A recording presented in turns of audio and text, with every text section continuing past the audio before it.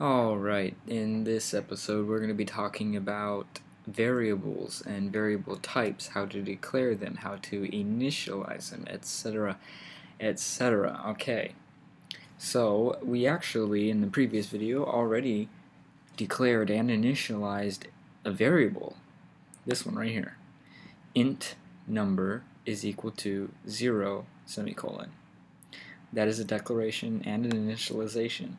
Now, what are variables in programming? Variables are just, think of them as buckets. And when we declare variables, we declare them as certain types.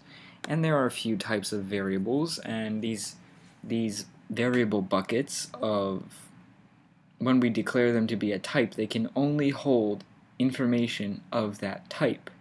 So if we declare a variable of an integer variable, this variable can only hold integers, meaning whole numbers, not decimals, not fractions, whole numbers. And this is how we declare an integer variable. Int, give it a name, I named it number, set it, and well, that's really all you have to do at first. However, in C++, when you're coding and you declare a variable without initializing it, without giving it a value upon declaration, it will have a value in it already, some random value that is left over from some previous program or whatever inside your computer. So I'm just curious as to see what value this will be. So I'm just gonna say, see, my compiler is giving me a warning. It says it's uninitialized, and that's generally not good. You should initialize it, but I want to see. I'm just going to go ahead and see if it'll input is 0. Okay, so it ends up being 0 anyway. That's very interesting. But anyways, this is just a declaration.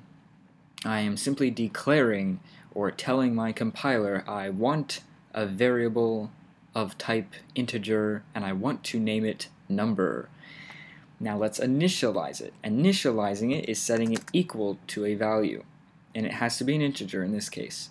So for example, I could say 6 or 9 or 99 or 999, 100,000, whatever, There is a limit. There is a actual size capacity that you can go up to, and actually down to as well. You can make variables negative and so forth. So we have integers, and you might be thinking, well, how do I do decimals? And you can do decimals by doing double. Okay, double, and then we have to name it. So my decimal. Is that how you spell decimal? Yes, decimal. And we could set it now to a decimal. So 0. Oh, I know. Famous 3.14159265535, and of course a semicolon. And there is char. Chars are characters. So my first initial, and when you initialize a char, you need single quotes. And there is a difference. Remember, programming is case sensitive. So there is a difference between capital D and lowercase d. My first initial is uppercase D. What are you doing here? Unused variable. Oh, that's okay. Xcode gives a warning that says this variable is unused in my program. That's right. Whatever. You can declare strings. That's very interesting. I thought you would have to include the string header file. Don't worry about what I'm talking about. Let me see. My name. And to do strings, you have to initialize them with double quotes, like that. And oh, that is quite interesting. See, normally, when I was taught, you need to do this #include string thing in order to use the string variable type. But apparently not, so that's quite interesting. And we can use cout and cin to manipulate all of these things. So right now all you know is int, double, char, and string, and that is really all you need to know for our learning purposes. So I'm going to change my couts, and this is how you output the value of a variable in programming. Cout, extraction operator, and then you send out to your outstream or to your monitor, you send out the name of the variable. And by doing that, you're sending out the value of that variable. So by sending cout number, our output will literally just be 9. And then I can do endl for a new line, and then cout my decimal, endl,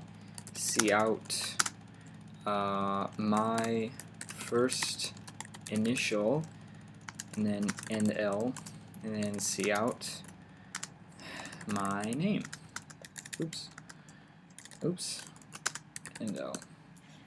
And then when I run this, it'll print all of those values. 3.1415. Oh, okay, so this is very interesting. Notice that for my double variable, for my decimal, it actually truncates, it cuts off the rest of the value of the variable. So it only prints 3.14159 when clearly there's a few more there. And you can actually change this.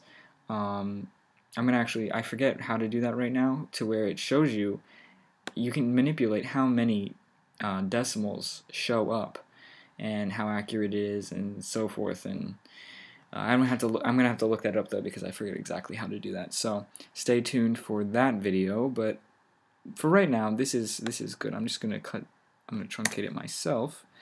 And with cin, we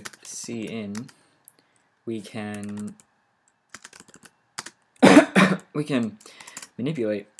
So cin insertion operator, and we're going to, well, hold on, we need to prompt the user. So we're going to prompt the user and say, please insert, or please type, it's better, your first initial. Okay, and then we will enter whatever is typed in will be input into the variable my first initial. And then cout, we'll just do endl, and then you typed, oh, we can just do it right here, my first initial. There. Oh well, endl, yes. Okay, so let's do this. Let's run it. So it prints the regular stuff, and then it prompts me to type my first initial. I'm going to change it T. Press enter, and it says I typed T. And program exits with code 0. And so that's it. That's variables, variable types, how to declare them, and then how to initialize them. It's the same with all of these. This is a declaration, and then this is an initialization. And remember, when you cout the variable name, it outputs the number to your screen. And that is about it for this video. Stay tuned for more Mac programming C++ tutorials.